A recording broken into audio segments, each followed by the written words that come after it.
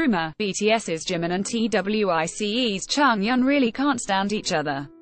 This rumor has become a running joke between ONCEs and ARMYs. They believe that something is going on between Jimin and Jeongyeon, but they're not sure what. The rumors began after a few Jimin and Jeongyeon interaction clips surfaced. In them, these idols seem like they can't stand being in the same room with each other. In this one, Jimin appears to be shooting Jeongyeon a look when she begins singing along with BTS. Your browser does not support video. In this one, most of the Twice members laugh when Jimin appears on the screen. Jeongyeon, on the other hand, looks thoroughly unimpressed. Your browser does not support video. Some Redditors speculated that the bad blood could have been caused by a past dating experience.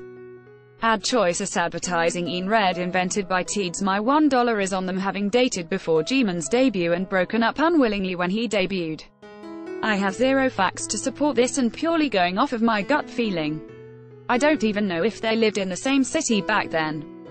I read somewhere that the reason is because Jimin rejected Jeongyeon for Seulgi.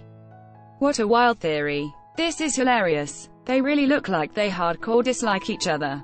Considering that BTS and Twice have a lot of promo cycle that synced up, I wonder what happened. Maybe they dated and broke up. Maybe Jimin dated someone JY knew. Maybe they are in love and this is all a huge front. I love this beef. These rumors are likely just rumors, but if they did turn out to be true, the internet might explode. Your browser does not support video. 2. Rumor, CJE. The rise of CJE. Instead of training and debuting their own idols, they can create produce groups with trainees that other companies have put money into and trained. CJE. For this reason, some netizens don't think a certain 101 member's success was entirely due to his talent. Kang Daniel is certainly a talented guy, but he also just so happens to be from MMO Entertainment, which just so happens to be under CJE. Isn't it lucky how he managed to take the top spot in produce, thus guaranteeing any future MMO group at least some attention? Between the Big Three and Big Hit Entertainment, CJE. Rumor, LOONA is a money laundering scheme. Rumor has it that LOONA is actually an elaborate money laundering scheme due to the profits they have earned for their company, Blockberry Creative. Some netizens think it's suspicious how much the group has supposedly improved their company's sales in a short time, claiming that LOONA doubled their profits in a year. If this is true, netizens believe it would affect LOONA's popularity in Korea. YYXY doubled OEC's sales before even doing a repackage, 13K up from 6.5K. At this rate they aren't going to be inconspicuous for much longer. Will be hilarious if it actually is a money laundering scheme, but the people they hired did their job so well it became obvious. LOONA being exposed as a money laundering scheme would probably kill any chance they have in Korea and probably start some investigations into a few other companies. International fans probably wouldn't care. 4. Rumor, if a currently active idol came out as homosexual, it would shake the Korean music world. Some Redditors believe that if a current idol became as open about their homosexuality as Holland is, it could change K-pop forever. They believe that the reactions to such a coming out would be mixed, to say the least. International fans are likely to be more accepting than domestic fans, especially those from an older generation. Some netizens also think that the public's reaction would depend on which idol came out. Taeyeon and Yu are huge public figures and Halley stars, they'd shake up Asia a bit. Yuri would probably cause the least stir since she's not as popular and a lot of people already assume she is lol. It would be different simply because SNSD fan base is from an older generation than Twice's. Twice has a younger generation in Korea that has shown to be statistically, and actually, more open-minded than their peers have been. That said, active K-stars are unlikely to risk their livelihood to come out of the closet. Since homosexuality is not widely accepted in Korea, a coming out could potentially end an idol's career. This is going to take a huge toll on the idol, and I don't think anyone would willingly do this unless they were outed themselves. Nothing good can come out of it, they'll be under public scrutiny and this will be terrible for whatever future relationships they have.